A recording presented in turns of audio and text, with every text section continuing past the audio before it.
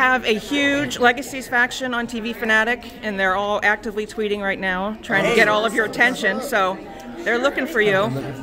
Okay, so let's see, the three of you together, we have Landon, you just saved someone, your wings are out, powers, we have to talk about those. We want to talk about Raphael's return, and we want to talk about anything that you want to discuss, because my question just flew right out of my head.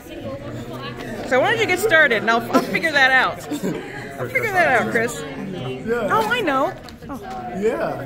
That Alaric sent people to the prison world, and with as interested as you are in, you know, justice, that's got to pique you in the wrong way. Oh yeah, it's definitely specific to the group, and it'll come up. We'll see a lot of conflict with how that affects a lot of the students, how it has affected students from the past, and how they will come to find their way, if they find their way back into the school system, and whether they're gonna, what kind of sides they're gonna be. So it's a cool situation. It's a cool part of the story, and we love seeing, you know, Kyle Parker, you know, be back into that. He kind of helped us dive into that. Yeah, it was kind of surprising. It was a surprising decision to have Alaric kind of do something so dark. Yeah. It's surprising in our show, though. I mean, like, the man that Aria Shahghasemi is, his legacy over the course of the 3 shows. You know what I mean? Like, absolutely. Like, he's capable of a lot. Yeah. He's capable of doing things that need to be done. That supernaturally couldn't be done. He's human. Right. Yeah. So talk a little bit about Landon and getting his wings, and what's up next with that? Have more powers come out since we've last seen you? I'm gonna try. Of course, I understand. Yeah, I mean, his wings came out, and it came out under similar circumstances to what he was dealing with when his Phoenix powers made them evident to him.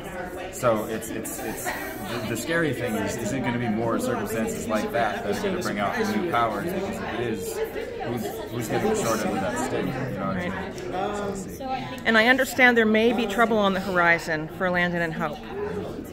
There's always trouble on the horizon in the relationship, right? Right. Do you think there's any chance that he'll return to Josie? You're like, I'm not going to tell you that. Well, you're saying there's a chance. I don't want to take anything off the table, because it's ultimately not up to me. It's like whatever serves the story best. Right now, what Hope and Landon are dealing with is important. Like, kind of needs to get resolved. You know what I mean? Because there's a lot they haven't figured out yet together. Right. Before he can move on. That's what happened. It's like he hadn't moved on from Hope yet, so he couldn't continue with Josie. Right.